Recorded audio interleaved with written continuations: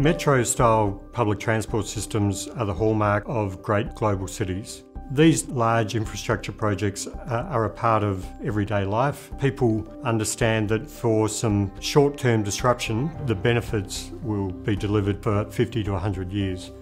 I spent 7 years working on the Crossrail project, developing the concept design, developing the environmental assessment, and making sure that the impacts were going to be manageable as that very large project was built in the centre of London.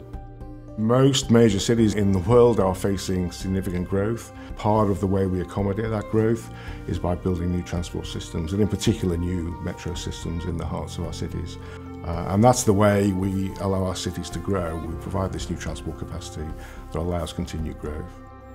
The big challenge is building within a busy environment. It's something which I've worked on before in other major cities overseas, in Hong Kong and Singapore. I've worked in building stations in the middle of a jungle, to the middle of the CBD, outside of shopping centres and hotels, so each has got its own challenges. So the challenge is, I think, is communicating to the public what's happening and having good plans in place that minimise the impact to the people and the infrastructure and the traffic.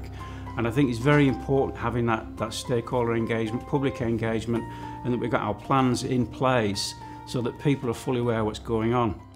Since the middle of 2015, we've been listening to a lot of local stakeholders and key institutional stakeholders about the project, what their expectations and aspirations are. We've been already building a lot of that feedback into a lot of our design and development work. So we've been really upfront about what sort of disruption the project may cause while we're building it. We're very mindful that we want to try and keep the disruption to a minimum. We want to try and build the project as quickly as we can so that people can actually enjoy the benefits of having a new metro-style system in Melbourne. When you build infrastructure in a major city like this, it just brings vibrancy, it brings business, it improves people's lives. But again, other places in the world have been through this situation. Eventually you'll come out at the end of the day with a beautiful new Melbourne Metro tunnel, and I think we've got to not take our eye off the ball. That's what we're aiming for.